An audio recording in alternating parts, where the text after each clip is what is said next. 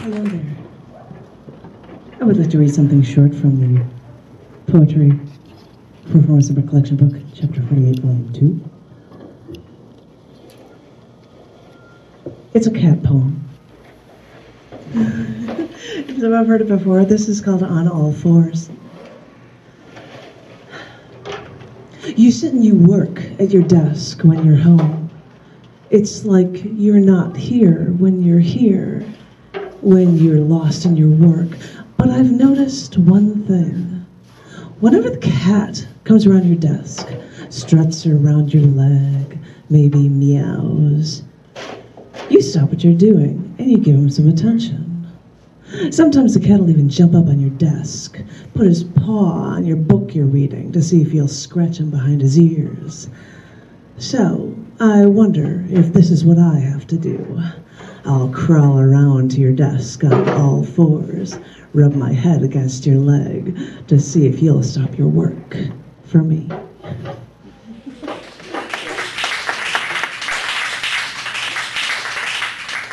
I have two newer ones here for you.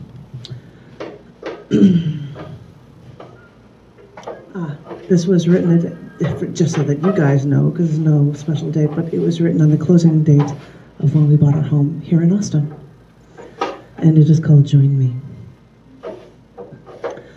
Not unlike an uprooted plant, my leaves have been wilting since I've been extracted from the only home, my only home, and then transplanted over 1,000 miles away. This land's parched like my now exposed roots, which are writhing, searching for nourishment once again. Everyone tells me to relax here, get comfortable, like they know this is where I'm now forced to stay, because they know that now I have no choice. So I do what I'm told, just like a good little girl is supposed to do, and I search for a place where I, for once, can call my own.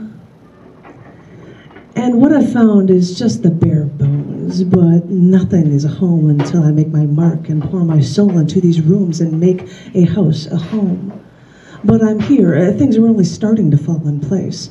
But now that I'm here, I was wondering if you'd come join me. Maybe I'll set up a table and find some silverware from boxes that still need to be unpacked. There's no working electricity, so maybe we can just light some candles and celebrate in the dark with champagne.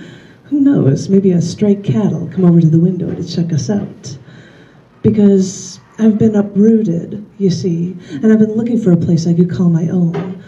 Let's step outside, because even now more stars are looking out for me, and my favorite hunter is right outside when I step outside my own front door, maybe gaining strength from me as I gain strength from him. Since I've been uprooted, I have needed that strength I find in the night sky, the one constant thing in my now uprooted life. So please, my roots are searching for water. My veins now squirm, trying to find a new home. So I will ask you nicely. I'll stand on my tippy toes, and I'll raise the pitch of my voice like whenever I'm asking for something. Please, join me. I'm searching for a place to call my own. I'm searching for a place that I can make my home. I'm all alone here, so please, join me.